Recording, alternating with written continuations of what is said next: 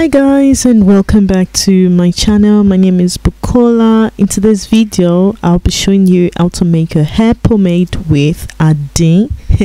Adin is palm kernel oil. For ages, people from West Africa have been using Adin in their beauty routines. It contains a lot of beneficial properties like anti-aging properties, healing, and antioxidant properties. It softens the skin and also aids hair growth and helps to fight dandruff. It is also used on newborns to prevent itchy skin, eczema. It really softens the skin. Adin, or palm kernel oil in English, is different from palm oil. Palm oil is extracted from the pulp of the palm kernel fruit, while palm kernel oil is extracted from the seed of the palm kernel. Palm kernel oil contains lots of nutrients that aid in hair growth. It contains nutrients that help prevent hair loss. So in today's video I'll be showing you how to make a simple hair pomade with palm kernel oil. So I'm gonna start by measuring out my ingredients. So I'm weighing about 30 grams of shea butter. Shea butter contains a lot of properties that help in moisturizing and softening the hair. It's very good for the hair. It promotes hair growth as well. It contains moisturizing properties.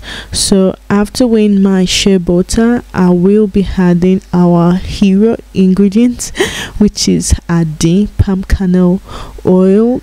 This oil has a very strong smell, a strong scent, and I'll be advising you to use a fragrance oil or essential oil when using it because the smell is so strong.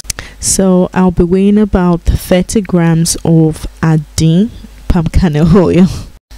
So another ingredient I'm adding to this recipe is castor oil. Castor oil is one of my favorite oils, and I'll be adding like 10 grams of castor oil. It also contains a lot of beneficial properties for the hair. It's very good for the hair. So the next ingredient I'm adding is cocoa butter, and I'll be adding like 8 grams of cocoa butter. Cocoa butter is a very good emollient. It helps prevent water loss and it nourishes the hair as well.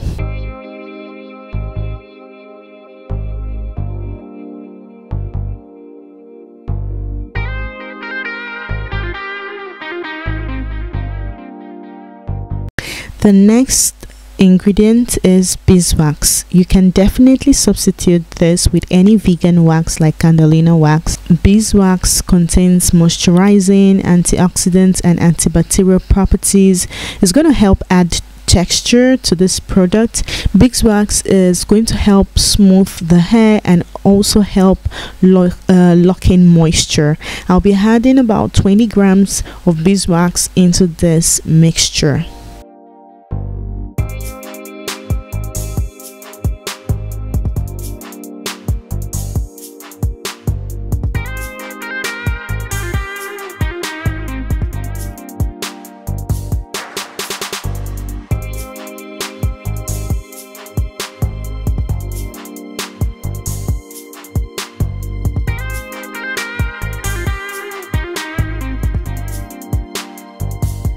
So the next step now is melting the mixture by using the double boiler method, but I'm going to cover it with a cling film because I don't want water entering my mixture while I melt it. So that's why I cover it with a cling film. So you can do this as well. This is optional, it's not compulsory. Okay, so I'm just going to put it in water and melt it using the double boiler method.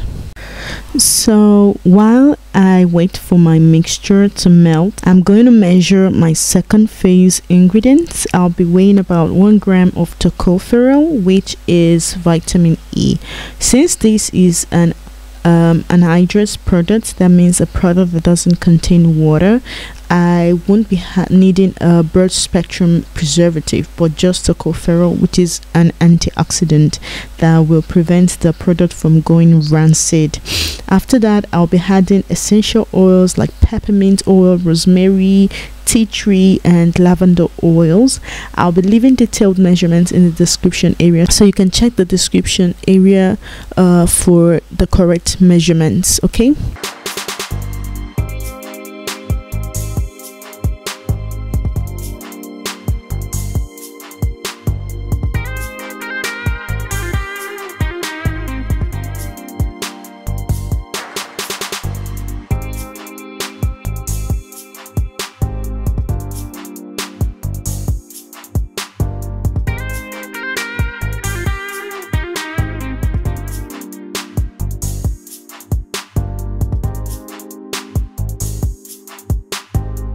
So now that my mixture has melted, I cannot add the vitamin E and essential oils right now because the mixture is still hot.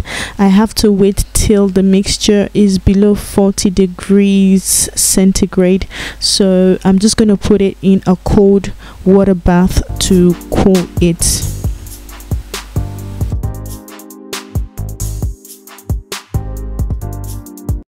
So this is what the mixture looks like after some minutes.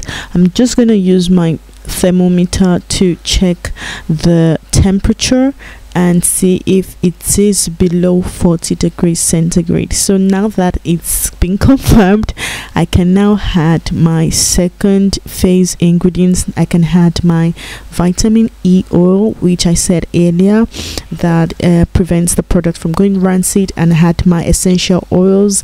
And these essential oils are also very good for the hair and the scalp. They contain healing properties, they contain antioxidants and antibacterial properties, and they also help promote hair growth.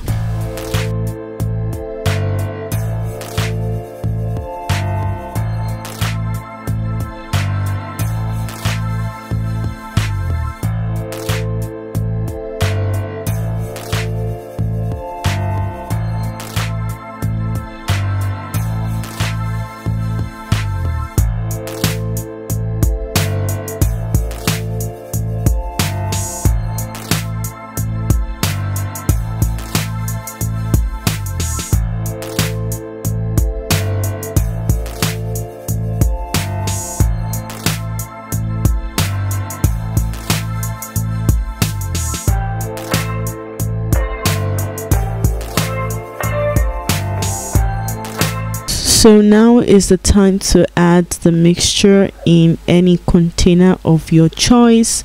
So I'm just weighing it to know the amount of product I'm adding into the container.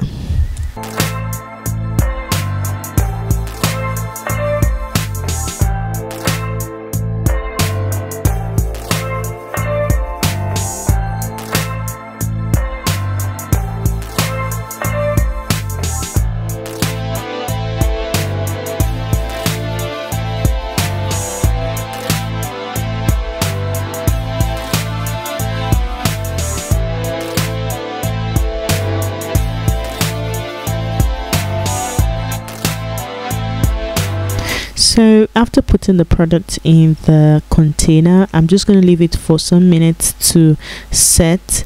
It's going to take some time for it to set, but you can put it in the fridge for 1 to 2 minutes or even 3 minutes, you know, to set. And that's it for this video, guys. Try out your own recipe and you can send it to me on Instagram. You can follow me on Instagram as well, Bukola Ori. And thank you so much for watching, and I will see you in my next video. Thank you so much. Ciao, bye.